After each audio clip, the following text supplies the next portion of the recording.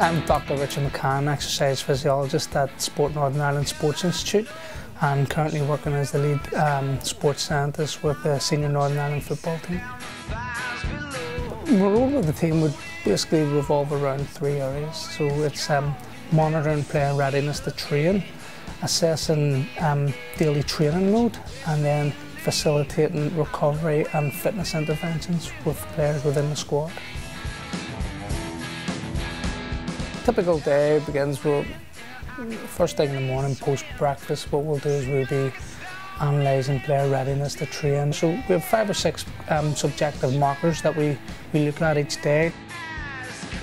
When we arrive at the training ground, once the players are hooked up with their GPS monitors and their heart rate monitors, then we'll have a brief chat with the manager, and then one of my roles then is to facilitate player warm-up so that they're ready for the strenuous activity that the players are going to undertake during that training session.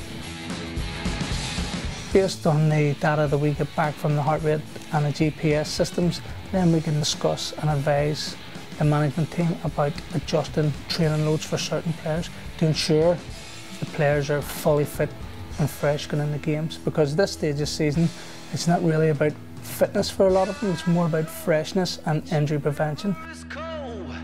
But I won't chase him down in fires below.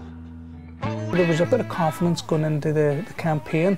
We were just hoping maybe we'd get the playoffs, maybe we'll do well, we'll get the playoffs, have a chance to qualify. But then as the campaign went on, then picking up more wins, then it was, geez, we have a real good chance of qualifying automatically here. And then it culminated a game against Greece where we won 3-1, and that night after the game, I just remember feeling absolutely ecstatic.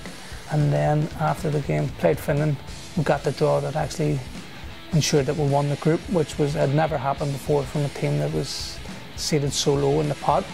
So again, once the match was over, again, it was just a real whole buzz and excitement because brilliant, we qualified, but even better, we won the group. It was one of the best nights of my life because you're part of that team, and again, you go through thick and thin. I'll be supporting the team while we participate in the European Championships in France. You want to make sure that the manager has the best team and the best squad, the fittest team available to play 3 games in 9 days.